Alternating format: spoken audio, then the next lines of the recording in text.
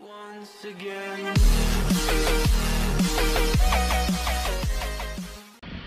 Hello, it's Jimmy here, everybody. I'm looking at a VW Touran here, 2 litre diesel. Okay, so this has an engine management light on. It's done 174,000 miles and it has literally just came to me from another garage. The driver and owner of the vehicle has driven it here to me.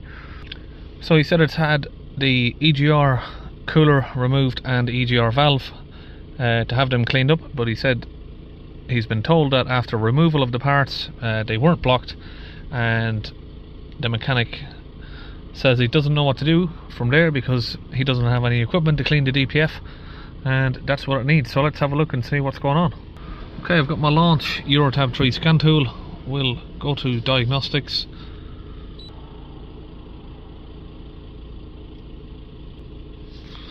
And we're going to go to ECM.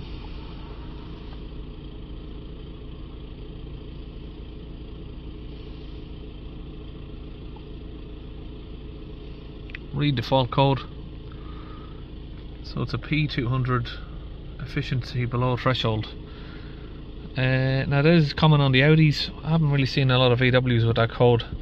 It's common on the Audis for the EGR cooler. But let's go to data stream. See what we're looking at here. Airflow from the mass sensor, 9 grams per second. Particle filter pressure, 51 HPAs or millibars is the same thing. If we switch that to millibars, it'll be 51 as well. 52 grams of soot, 9 grams in the DPF.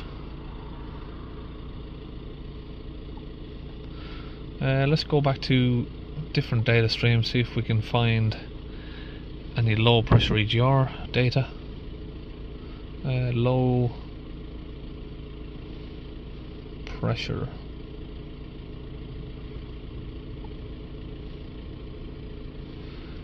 EGR. Let's see what differential pressure ratio, low pressure EGR.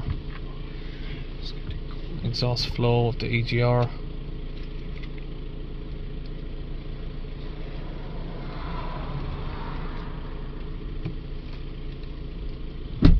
Temperature sensors.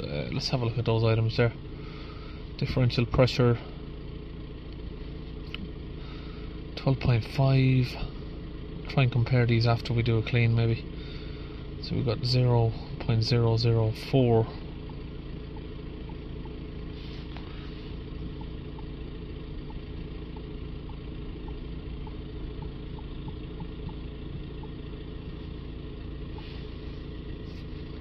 3.8 millibars, 12.8 kilograms an hour on there. So we've got 52 millibars of pressure in the DPF, so we'll try and get that reduced. Let's go back to the live data for that. Read the codes, let's go back to there. Got the live data straight there for that. There we go. Get that switched over. Okay, so we just removed the engine cover there. So over here behind this little heat shielded cover, we're going to have 2 sensors. One goes to the EGR cooler, this one, and this one goes to the DPF. They're both the same sensor, and apparently these have already been changed as well. So what I'm going to do is, we've got a little bit of AdBlue crystallization there, you see that? Not going to worry about that right now though. Going to remove this hose, remove the bolt from here, and we'll get some DPF cleaning fluid injected down here. Okay, so I've got here a T30 Torx, and we'll get that inserted into here. And just get that bolt loosened out, and we'll remove that. Just place it up there. Grab that sensor, just pull it away from the housing there. And we just need to disconnect that little clip down there. Pair of pliers. Just grab it there and give it a little twist, pull it down. So we're going to release the plug here by pressing that tab. So if we press the tab inwards, pull it out, it'll come off, and we can give this a twist left and right. Just try and keep it dead straight. You don't want to be twisting it left and right like that, because I mean to the side basically, because you might snap the plastic tube, this piece. You don't want to snap that off. Now if these things are being a bit stubborn, I like to use this little tool here. It's brilliant. It's a trim tool, and you just get it over the holes. You can see there it's pushing her off nice and easy. So now we've got that sensor out of the way, we'll just put that over there as well. I'll connect that back to the plug, because now it's out of the way we can leave that connected to the plug, because we can't just yank on it with the electrical cable on it. Okay, I've got this DPF cleaning gun here and the Launch UK DPF cleaning fluid, so they're both from Launch, the gun and that. Obviously my Launch writing has worn off. It's probably seen about 1,000 DPF cleans in the last year. So now I'm going to connect into this hose that goes to the DPF. Now these VW vehicles, I've mentioned loads of times before, the DPF sits right up here, so it's actually higher than the cylinders. Now if you fill the DPF up too much with the fluid, of course gravity will take a course and it will go into the cylinders, and you'll hydrolock the engine. So I'm not going to put too much in with the engine off. I'm going to give it maybe a 5 to 10 second burst of cleaning fluid, and that'll do. We'll let that sit for about 5 minutes and then we'll do the rest with the engine running. So the only thing about doing it this way is I can't show you live on my diagnostic machine. Can't show you the chart as it's coming down, because we're going to have the engine running while we're doing this, and the sensor's going to be disconnected. So once we get the sensor connected back up, we can then watch the live data of the DPF pressure. Now hopefully this is going to clean down to where it should be. This car is a taxi, so I know it's done an awful amount of low miles journey, not low mileage, low speed journeys around town, and obviously idling a lot. So this car has done an awful lot of self regenerations, and the mileage is very high, so there's going to be ash build up.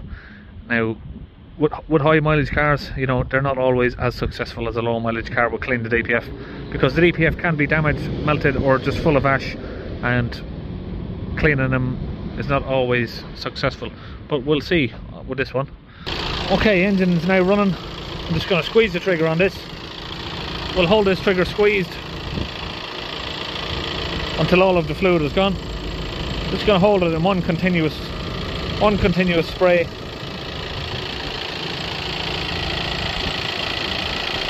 Okay, now we've disconnected that, and we'll just make sure that that pipe is cleared out of any of the suds that are coming out. Make sure that they've all cleared before we get this sensor reconnected. Okay, now back in the vehicle, I'm going to hold the revs up. The max on this is 2500 RPM. So now I've got the DPF pressure on the chart here. We're just watching it come down.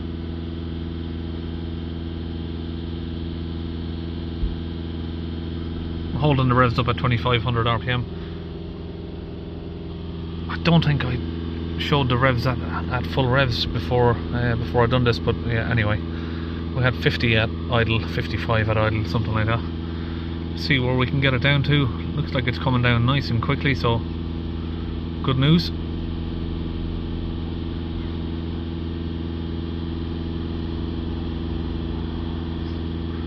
Now with these DPFs, I know I talked about it may not be successful. So the reason behind that is obviously because this car has done 175,000 miles driving around town as a taxi, and with that type of driving you're going to get a lot of soot building up, and then a lot of regenerations. The more regens your car does, the more ash it's going to build up, and over time that ash will turn into like hardened ash, which is like a charcoal, and it's basically impossible to clean that. So there is just a worry about is it blocked up with ash, and are we going to be able to clean it with this amount of miles on it?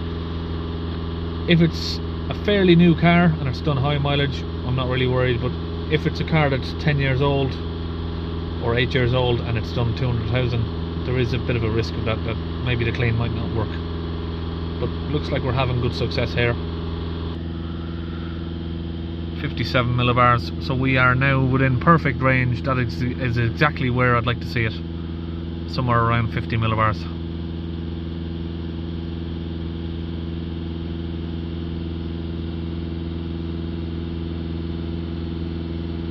So it looks like it's leveling out a bit there now. It doesn't really want to go much lower than that. Let's let it idle down now, see where the idle pressure is at. 14 millibars. It's a little bit higher than I'd like it. We'd like to get that under 10 if we can. Let's go down to 13 millibars there.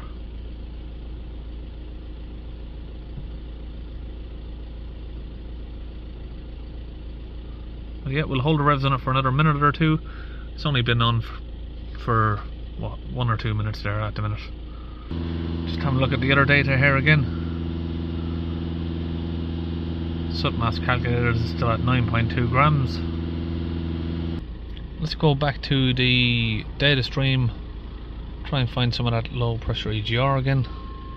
So EGR, differential pressure of the EGR, exhaust mass flow of the EGR.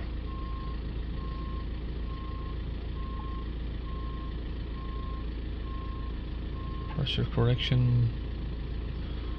I think that looks about all of the sort of pressure items that we have there.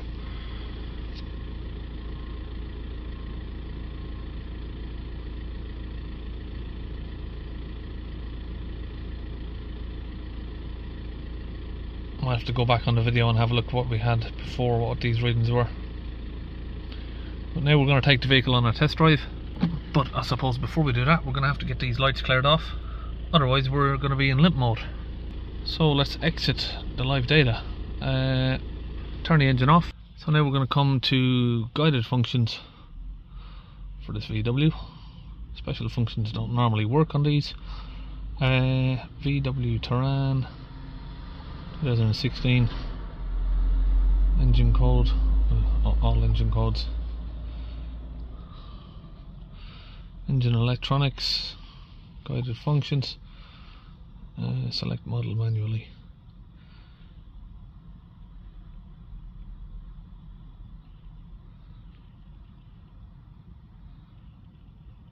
Euro 6, I think that one. Adapt diesel particle values.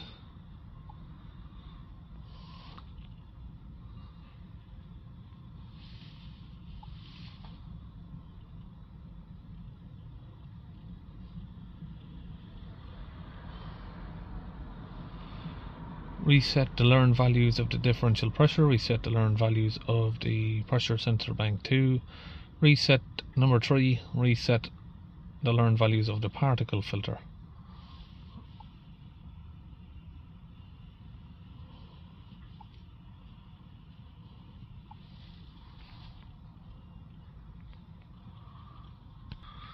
Okay, so that hasn't worked.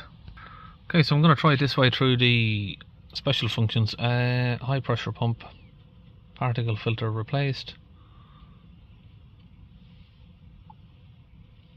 This one? No, that's not working either. Okay, so what I'm going to do for now is just clear the fault code. The grams of soot weren't really high anyway, so hopefully we won't need to do a full reset on that. Let's see what happens if we start the vehicle up now. Really annoying, these VWs. They're really difficult to get the adaptions of the DPF reset.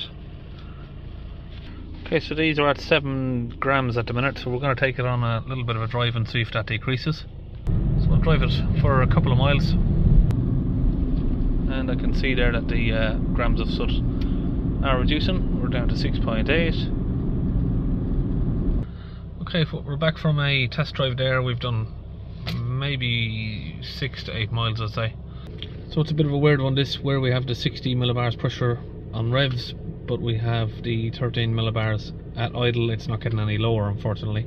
The soot grams have come down to 4.5, but we haven't been able to get the idle pressure down below 10. So I do think there is some damage to the DPF, and it's possible that this fault can return because it's not really the idle is not as low as I'd like it to be. So that's it, it's all finished on the Touran, and see you on the next video.